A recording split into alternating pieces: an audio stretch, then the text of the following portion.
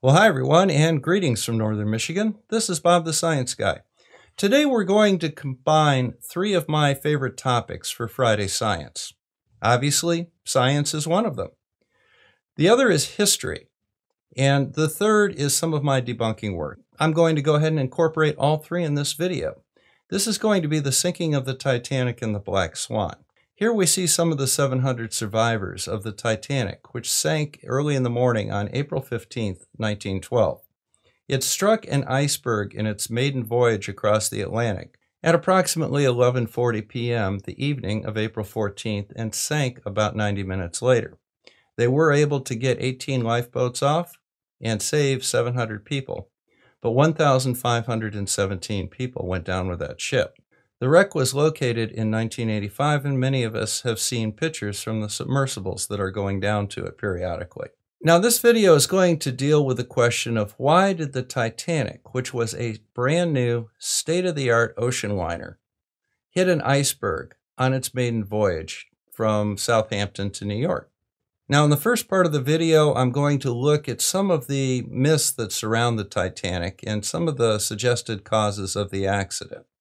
Then we're going to have a look at the weather the night of the sinking and see whether or not meteorological conditions had something to do with it.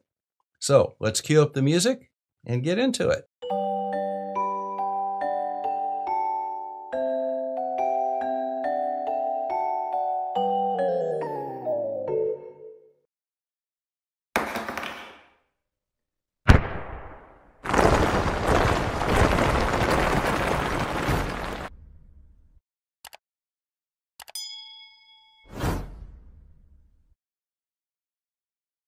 Construction of the Titanic was that it was on a cost-plus basis. In other words, the shipyard negotiated their profit, and then the company paid for all the materials. It didn't make any sense to skimp on materials because the profit was built into the contract. Now, another concern that's been brought up is the number of lifeboats. In 1912, the shipping lines and regulations considered the ship to be the primary lifeboat. Their attitude was that it was better to have a ship that had plenty of watertight compartments and was designed not to sink than to have a ship that easily sunk with lots of lifeboats.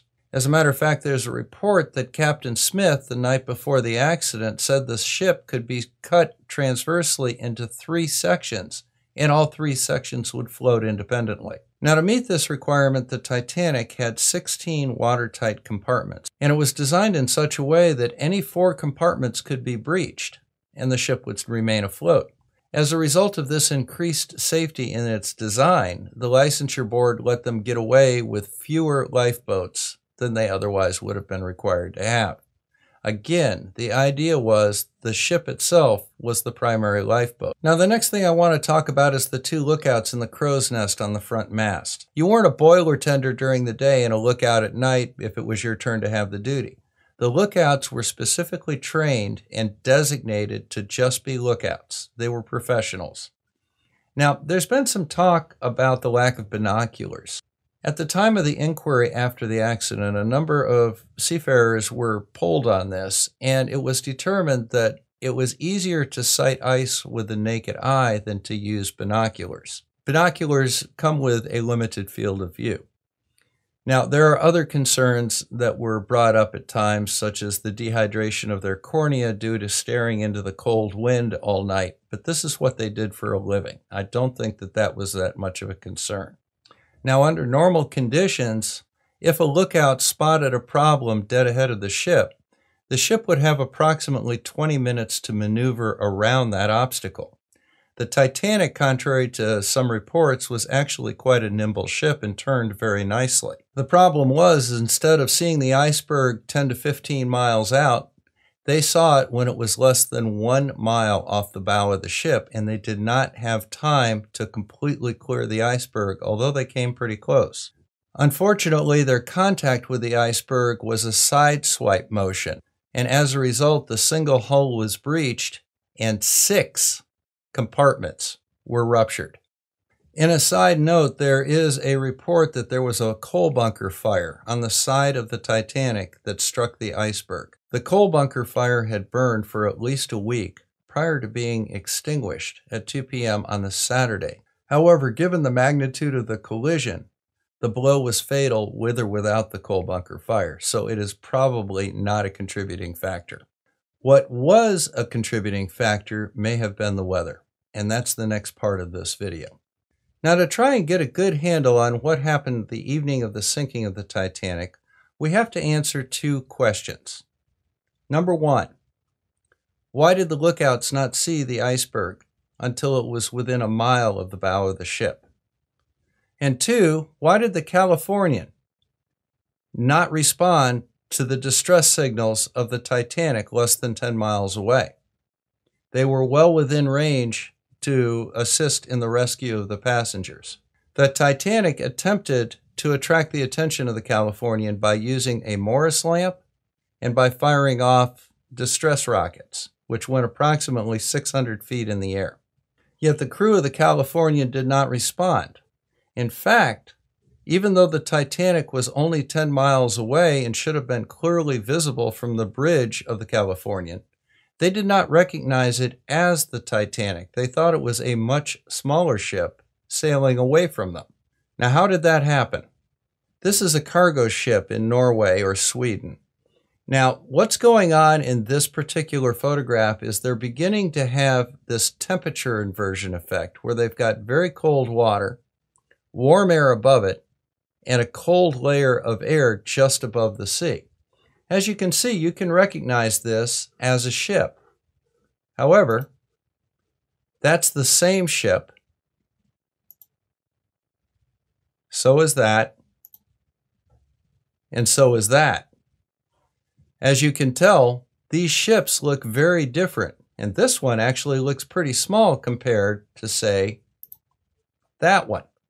These are the kind of tricks that this sort of temperature inversion and superior mirage can set up to the lookouts in the Californian. This is another example of a temperature inversion causing one of these superior mirages.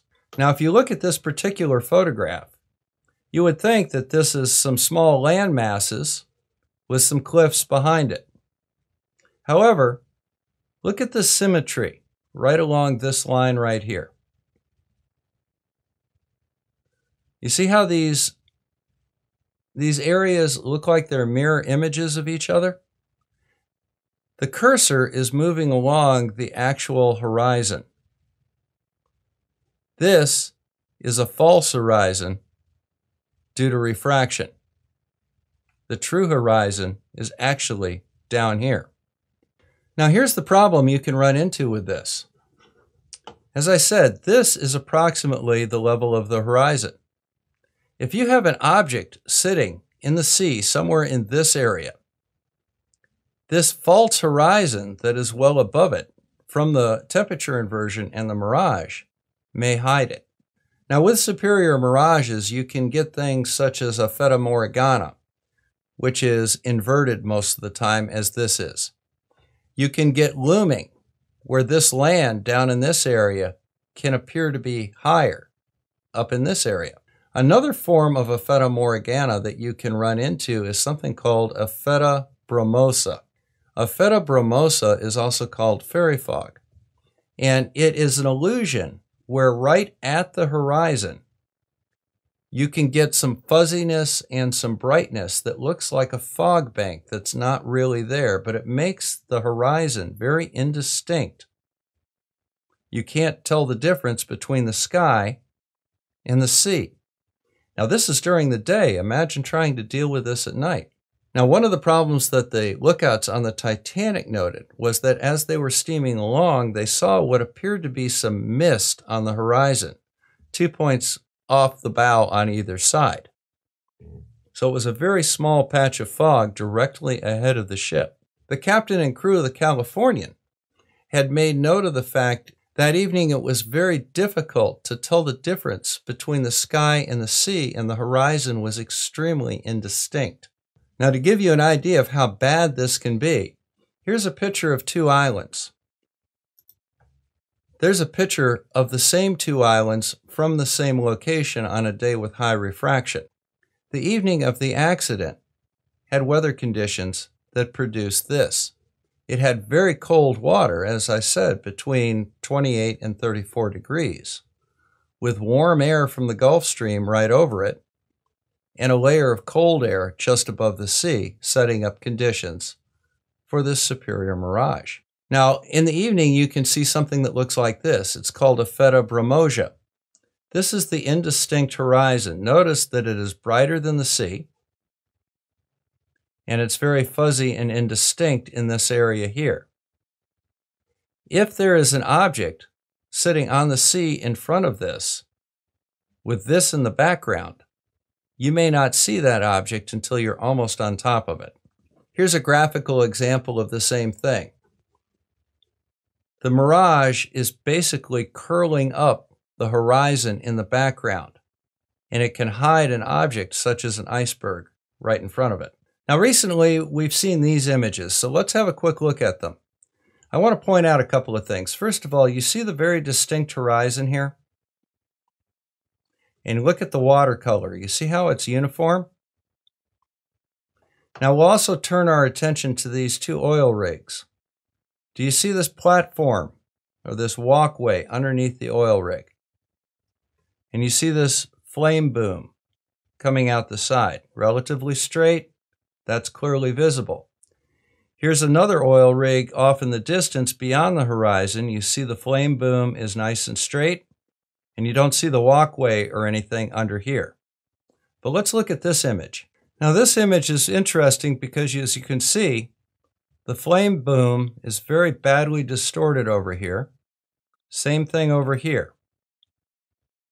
We see the walkway, but this looks like it's stretched a little bit. We're starting to see the walkway right at the horizon here. And the interesting thing about this is the bottom of this oil rig below that walkway rail right there is behind the water. Notice the different colors of water here. We have dark blue, we have very light blue, and then back in here we have a haze. And it's very difficult to tell the difference between the sky here, the water down here, and then this layer right here. We're dealing with the exact same effect, and that's this effect right here. So we have the dark water, we have the sky, and then we have this layer. We don't really know where the horizon is. It's somewhere in this band of this indistinct and blurred thing that looks like a fog bank coming across the sea.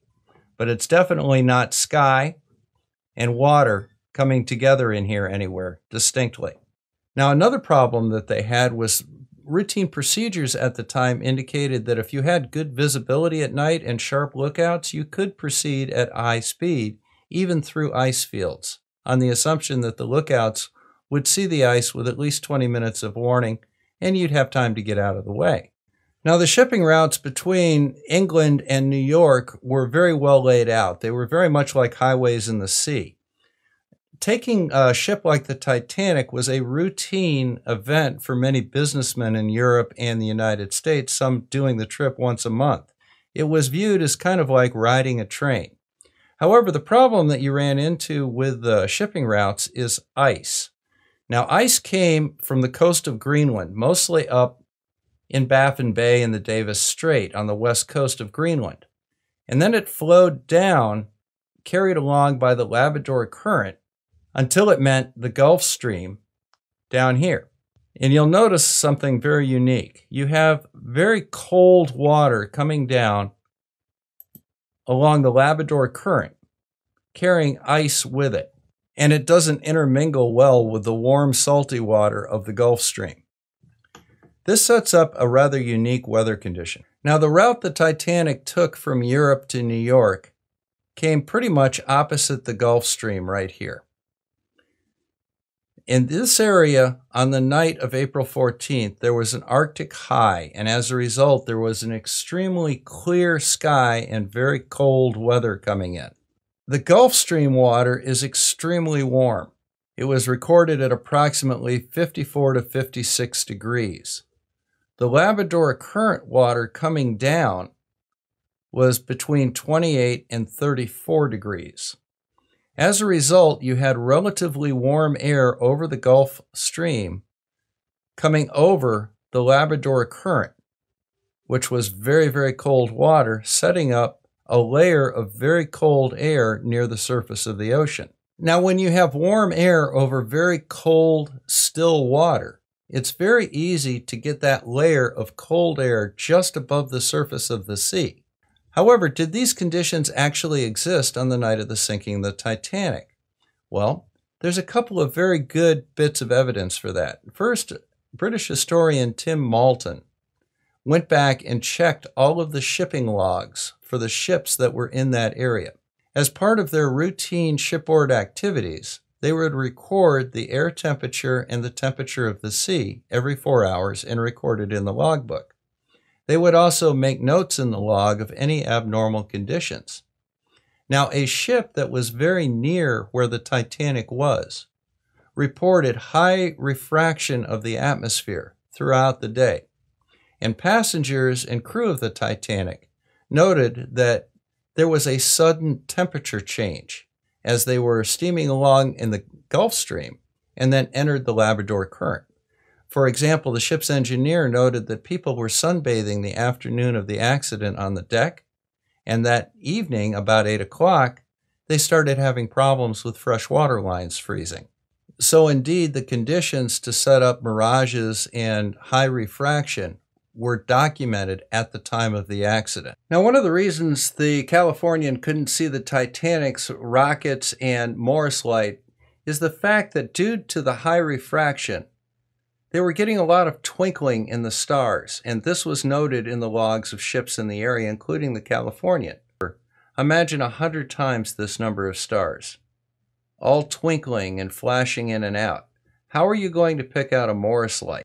Using good historical detective work, Tim Malton tracked down the logs and the weather conditions on the night of the sinking of the Titanic, and it has a viable answer as to why a professional lookout crew did not see an iceberg until it was within a mile of them, and why a ship less than 10 miles away didn't even recognize the Titanic, much less the fact that it was in distress. So, this is Bob the Science Guy signing out from Northern Michigan. Thank you very much for stopping by. Make sure you hit that like and subscribe down in the corner. I look forward to seeing you again soon. Take care.